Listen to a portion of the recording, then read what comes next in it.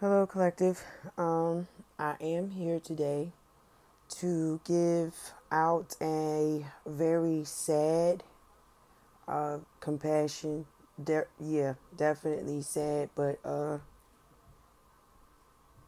yeah, it is what it is. This is definitely what is a result of a boomerang of black magic that was being done to me from these group of people, actually boomeranged back to them. And by I mean a group of these people, I am going to mention the names of Deanna Taylor, which is my mother, Ataria Judine Taylor, who is my sister, Troy Henson, who is my sister's husband, Eddie Alexander, who is my other oldest sister's brother, and his wife, Sheila Alexander, and Roger Alexander McNeil. Um, this is what I received today, which is also going to be the exposure of the murder plot, and they followed through with the whole thing to kill James Alvin Taylor, who is my father, also involving a reveal of where the evidence is located and where the manipulation had started, or where the the first the first pair of the original paperwork that was stolen from me is going to be revealed as well. Anyway, so I'm going to just read it to you. So the murder of my father, who was the woman who actually did the plot twist and set it all up, was my mom. This was the wife that put the hit out on her husband. Okay, so she killed. It says kill partner who was a tranny. That was the spirit of the young person. I mean, the older person, which was my dad. He had a incubus and succubus spirit in him. Okay, again, he practiced occult black magic, so that was what he picked up when he had sex addictions and whatnot. And anyway, it said tranny because they was afraid that they was going to find out that the young lover had been seeing another lover. He had him entangled with a third party, which was that the young lover began preparing and cleaning up to receive the older lover, who was known as the tranny. That's the spirit of him. Now the younger lover went into the kitchen and poured a liquid concoction, which was lean, and he poured it in a pitcher. It was too much. He just put the drink in the refrigerator and opened the door, inviting him in. His older lover, tranny, he started talking about him knowing better and he should just tell the truth. The young lover then asked if he wanted a drink. The reply was yes. He then proceeded into the kitchen and then poured him a cup of ice in it. And he put him a cup of ice in it. He gave it to the older lover, and his lover loved the drink. He wanted another cup. The younger lover began to feel anxiety because another cup would overdose him. The older lover, tranny, okay, which was my dad. And it said, and he would die knowing he knew about his heart condition. Still, he said nothing. So his lover, the older man, grabbed the pitcher and poured it in himself. And the younger lover knew he fucked up, but he still had a mask on, which was a plain face. He showed no emotion. Collective. Roger knew that this was wrong, and he still went through with the whole thing. He went along with it. Then, they had sex, and he was on the couch. After getting dressed, he began to feel woozy and sleepy, so he laid back and drifted into a deep sleep, but he stopped breathing. And the young lover, which is Roger, panicked, scared. He was pacing back and forth, all in his head, trying to keep it together so he could stage it. He made it seem like my dad was sleeping on the couch. He turned him onto his side and covered him up, propped him with the pillows on the couch in the living room.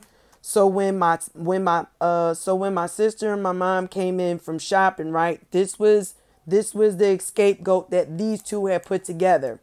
My mom told Roger that she wanted him to poison my father, seduce him, talk to him, convince him, pull on his heartstrings. But this woman hired him out of spite because she got tired of him cheating on her. So instead, she wanted to get back at him by hitting him with 2 stones at once because, like I said, collective, they was projecting black magic on me. And I said in my readings that it was going to go right back to them and they were going to end up fighting with each other.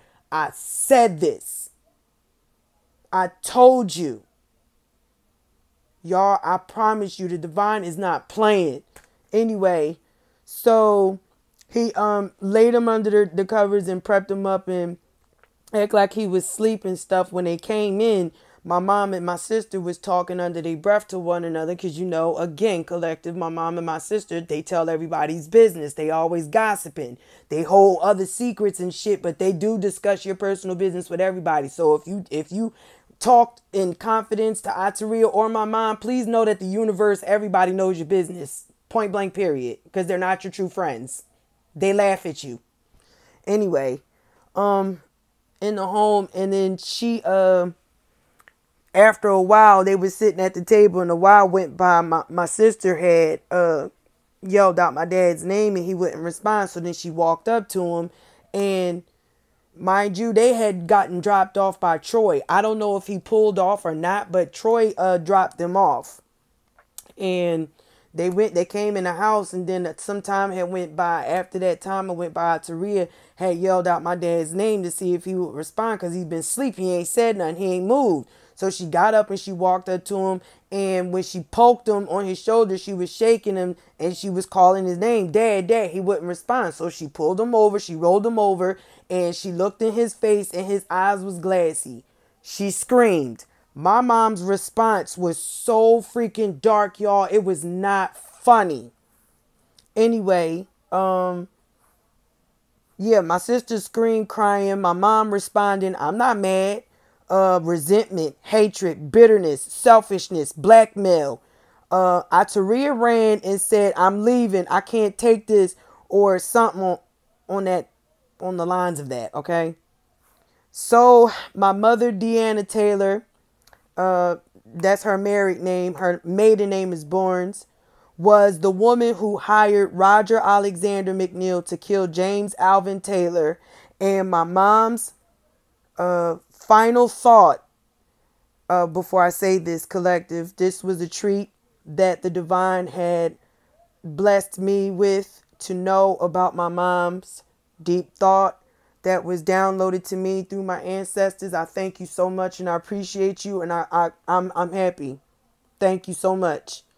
My mom's final thought in her pineal gland that was downloaded to me was that the woman who hired Roger Alexander McNeil to kill James Alvin Taylor, and my mom's final thought to herself that the ancestors heard you say to yourself was, if I can't have him, no one can.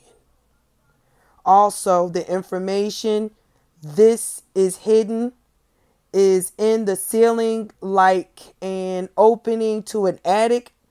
You will find it hidden documents that is very vital evidence. Signing out, Deanna Taylor, Ataria Judine Taylor, Troy Henson. You all have been exposed to the world about the murder of my father, all for greed of money. Eddie Alexander, Sheila Alexander was the married couple that was the ones who said what does and does not go.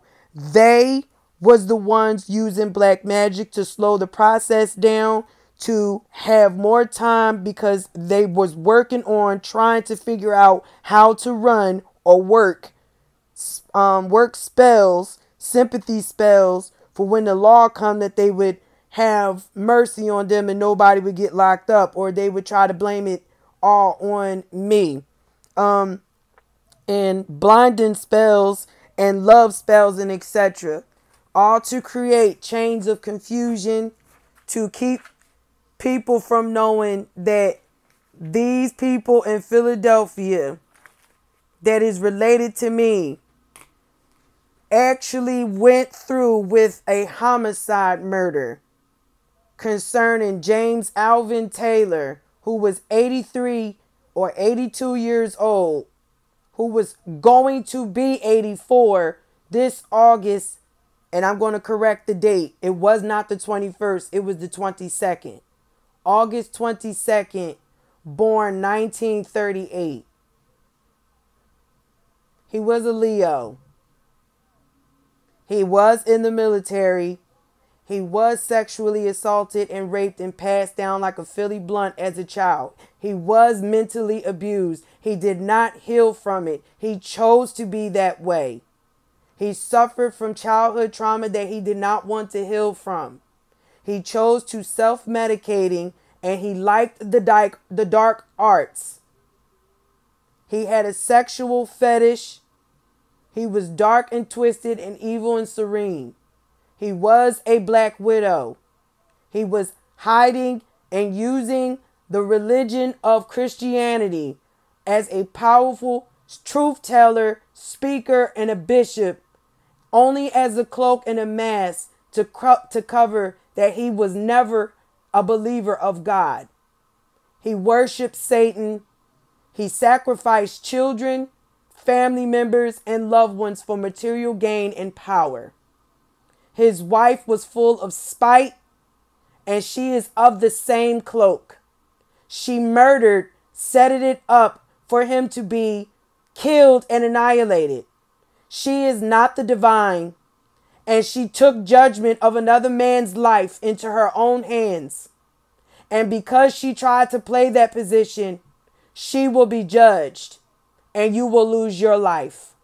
And you will be in torture for you being a false God and blaspheming the Holy Spirit and continuing to cover for what was dark and never was a part of God's purity or his light, for condemning those who were spiritual and acknowledging who they were and discrediting them by using spiritual manipulation.